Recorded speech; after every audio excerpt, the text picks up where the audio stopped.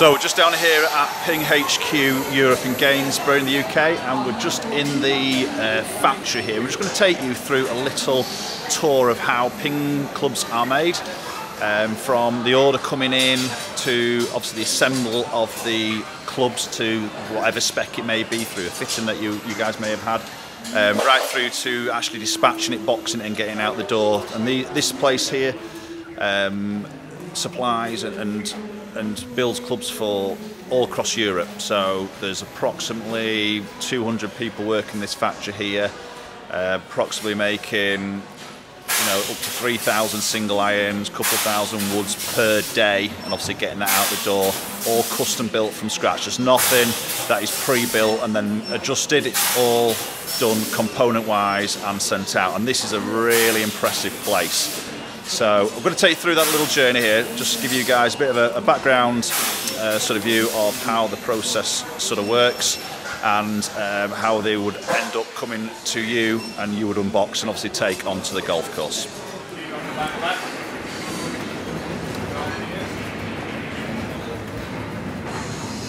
And the birth certificate is birth certificate's born. So it gives you the account number, the account details, the specification of the club that needs purchasing. So in this case it's a set of G700s, 5 to sandwich, so 7 different heads.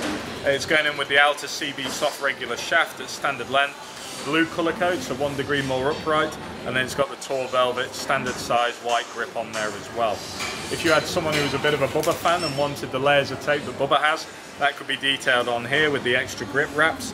Likewise, if someone wanted their lofts a little stronger or a little weaker, you can do. And if someone wanted to specify a particular swing weight that they wanted to hit outside of what we recommend, we can put that on there as well and build it accordingly.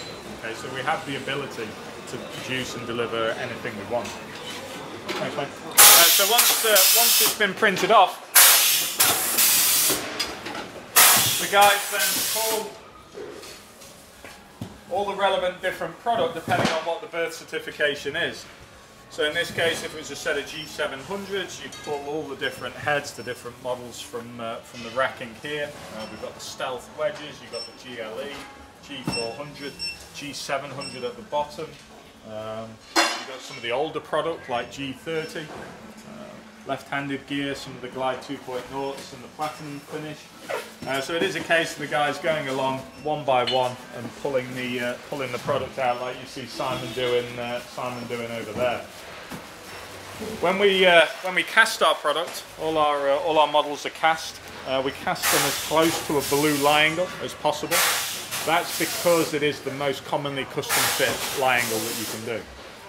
Each head then goes through a unique heat treating process, so we're the only manufacturer to heat treat our product, which improves the molecular structure. So it means that it makes the metal a little bit softer, so you can adjust it more, but also it improves the molecules so that it's a little bit more consistent across the face.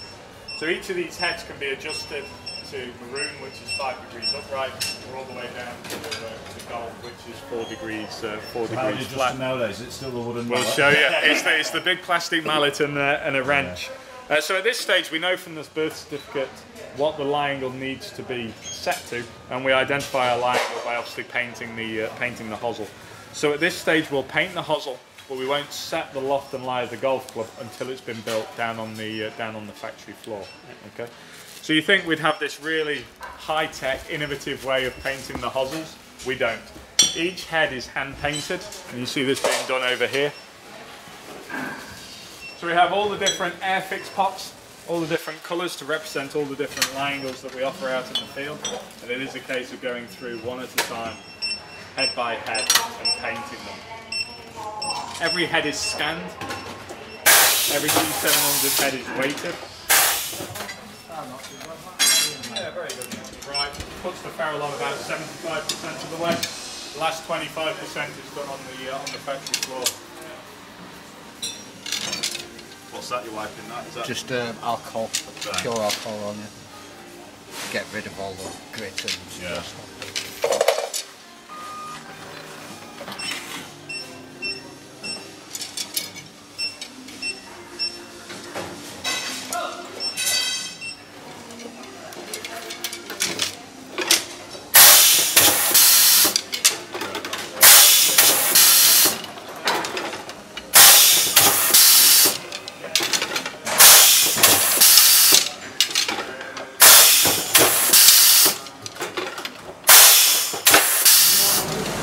So first stage of the process is what we call the knocking in station.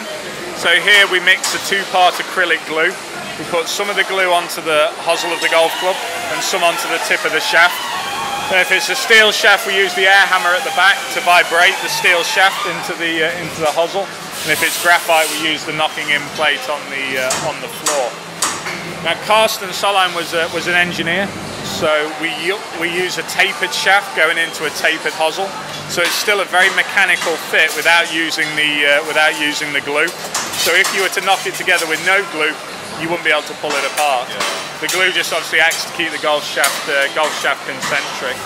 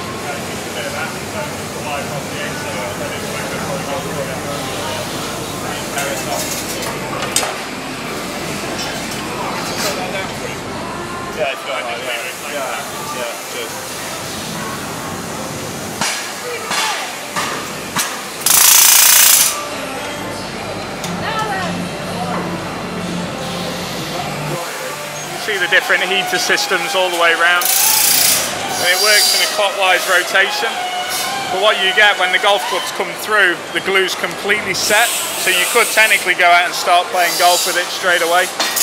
We have 4 cooling fans on the end so that the product's not too hot to touch. How long does it take to dry? Anything, depends on product, so it can be 12 to 15 minutes. Yeah. You can feel from it that it's not particularly hot to touch, so you can continue working with that product going forward.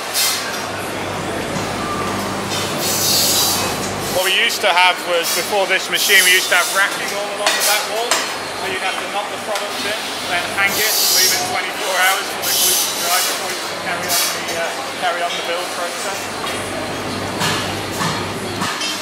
The loft and lie machine. So inside here is a camera. So if I press that button, you see inside there's a camera. That camera reads the bottom groove of a ping iron. So you'll notice the bottom groove of every ping iron is painted white, because the camera reads that bottom groove and spits out information onto the screen to allow the operator to know what adjustments need to be made to both loft and lie in order to get it right for the customer.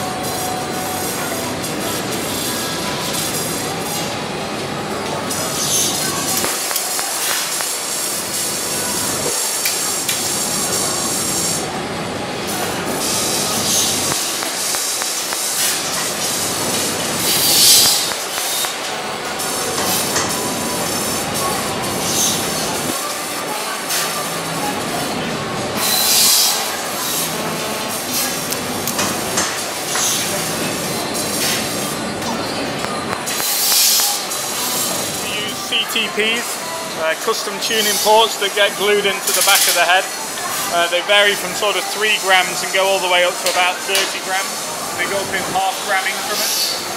So because of the length of the golf club, the model of club you're using, the amount of tape, the size of the grip all influence swing weight. So we use the swing weight machine you can see here, which spits information onto the screen.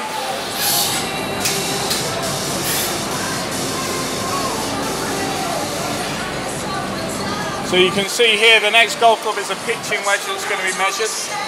The desired swing weight, we want it to be D5, and it's currently coming in at C9.